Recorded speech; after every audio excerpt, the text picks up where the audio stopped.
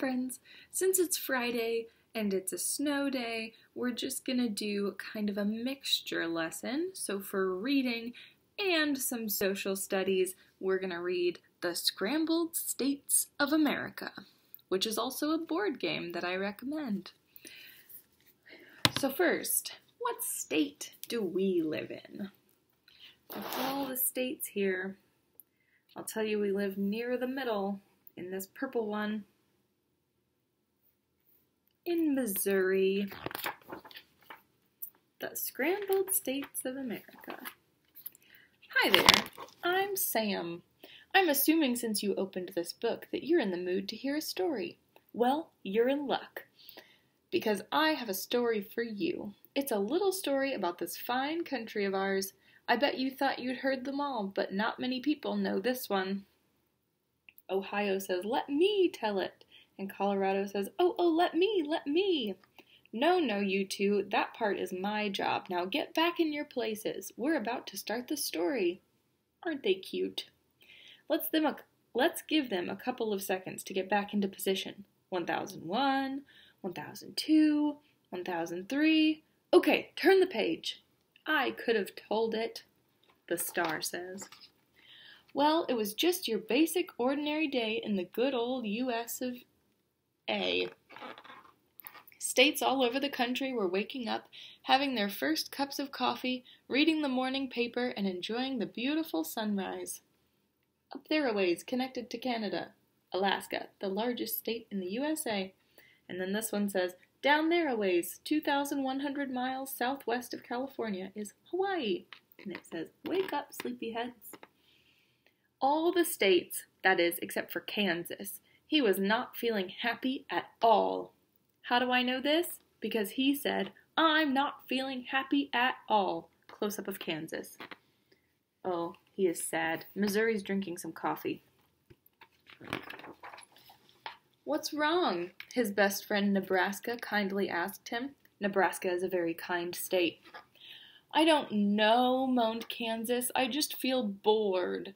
All day long we just sit here in the middle of the country. We never go anywhere, we never do anything, and we never meet any new states. Said Nebraska. Don't get me wrong, Nebraska. You're the best friend a state could have. But don't you ever want more? Don't you ever want to see what else is out there? Nebraska's thought process. Yes, I do, Nebraska said excitedly. And now that you mention it, I'm sick and tired of hearing North Dakota and South Dakota bicker all the time. And the bird says, me too. I have a great idea, exclaimed Kansas. Let's have a party and invite all the other states. You know, one of those get-to-know-you deals. Everyone can bring a dish. We could have music and dancing. That's a great idea, shrieked Nebraska. I wish I'd thought of it myself. So with a little help from their neighbors, Missouri and Iowa, those wacky little Midwestern states planned the biggest party ever. They sent out invitations, they blew up balloons, they even hired a band to play. What type of music do you play? Oh, yes, I love accordions. Oh, good, we'll have accordions at our party. Here's the invitations. This one says, to Connecticut. Connecticut. Hey, how do you spell Connecticut? Nebraska's licking stamps and says, yuck. At last, the big day came, and little by little the states arrived at the party. Nebraska and Kansas were on the welcoming committee. Iowa was in charge of coats, and Missouri and Illinois passed out name tags for each state to wear. Wow, those southwestern states can really dance. Allow me. Thank you. Yes, they're divine. Oh, have you tried the Alabama peanut bars? Yes, they're divine. Tennessee says, this is the third time I've dropped my fork.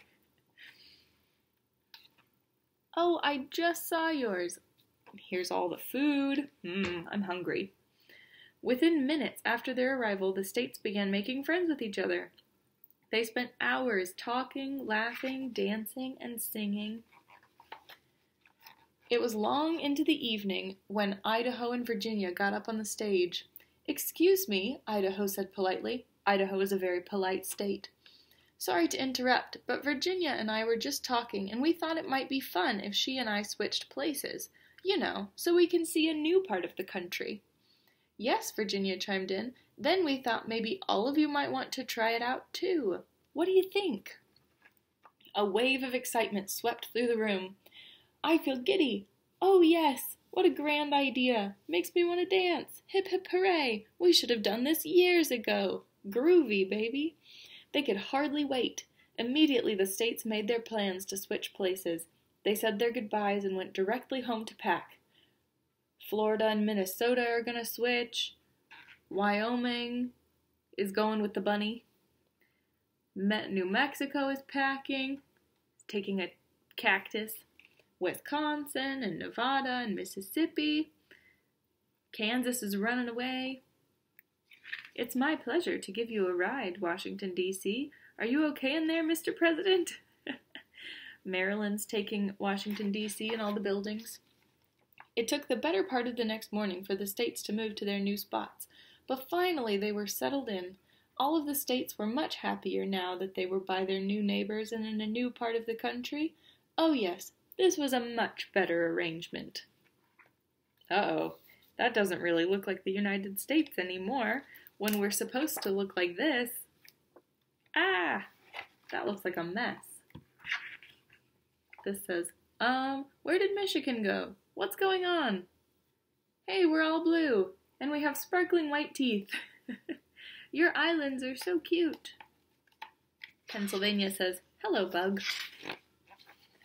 But after a couple of days had passed and all the excitement had died down, the states began to realize that they weren't as happy as they thought. Florida, who had switched spots with Minnesota, was freezing in the frosty northern climate. And Minnesota, who forgot to buy sunscreen, got an awful sunburn. Oh no. A big hug will make your sunburn feel better. Ouch! Alabama, New York, and Indiana, all of whom took California's place, were bothered by an annoying rumbling sound that kept them up all night. Probably earthquakes. Arizona, who had traded places with South Carolina, was upset because the ocean waves kept ruining her hairdo. Soggy corn. Oh, good. Hey, potato head, scratch my back, will ya? Oh, no. Colorado and Ohio were fighting. Alaska, who had been wanting a little more interaction with the other states, was irritated by Oklahoma's handle jabbing into his left side and Michigan's thumb tickling his right. The penny says, I knew this was a bad idea. Oklahoma, where the wind comes sweeping down the plain. Oh, no, they don't get along.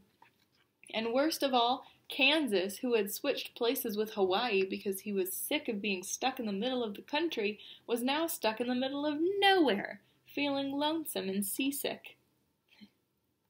And Hawaii was longing for some peace and quiet like in the good old days.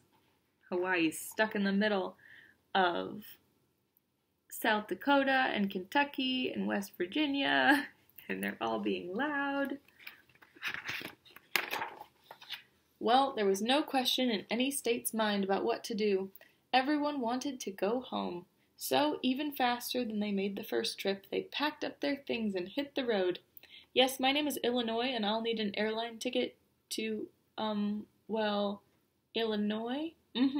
No, the S is silent. California, here I come. Taxi!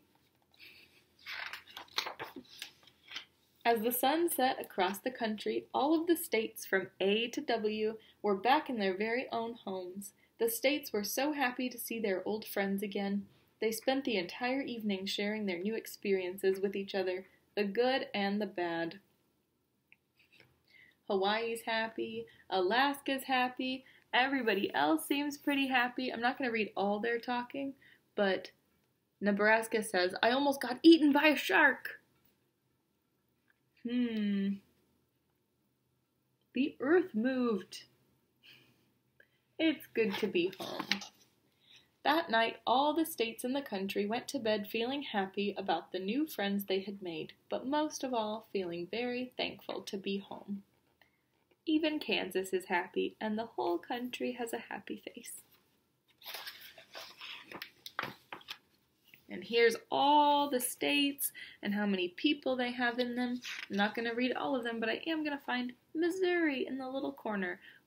Our capital is Jefferson City. We're called the Show Me State. We have 68,945 square miles and 5,103,000 people. At least when this book was written. So that's our story for today, and we live in the lovely state of Missouri, in Jackson, or Cape. I hope you liked the book. I'm going to also put the state song next to this video so that you can watch it too, because that song is always stuck in my head. And I hope you're having a good day. Bye!